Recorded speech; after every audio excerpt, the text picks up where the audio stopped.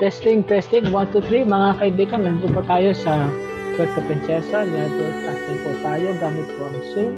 At ito po ay reaction video lamang po sa nangyayari po na hindi inaasahan. Nasa araw na ito ay namatay po ang isang kontrobersyal na mangaral ng programang Ang Dating Daan.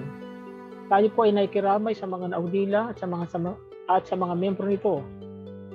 Alam po natin na isang mabigat na bagay kapag ang puno ng isang iglesia ang namatay. Ngayon, kung mapasok sa atin ang mga katanungan, ano na ang mangyayari ngayong patay na si Brad Eli? Tatayo na po ba si Brad Daniel at gagampanan ang pangunahing tungkulin ng isang pinuno ng isang malaking iglesia?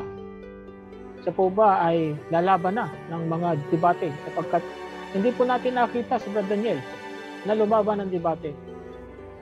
Ang lumaban lamang po ay si Brad Eli at ang ilang kanyang mga ministro, mga district officers or workers. And I think 18 yata po sila. Well, malalaman po natin kung paninindigan ni Brad Daniel ang pagiging kahalili. Siya ba ay tatayo at manunungkulan na gaya ng paninindigan at katapangan ni Brad Eli sa publiko at sa mga iba't ibang puno ng relihiyong pang-Kristiyano sa kanyang pakikipagdebate?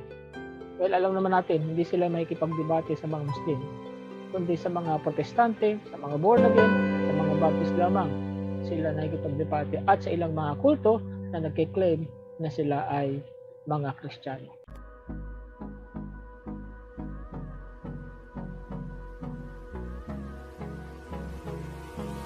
Hold me close till I get up.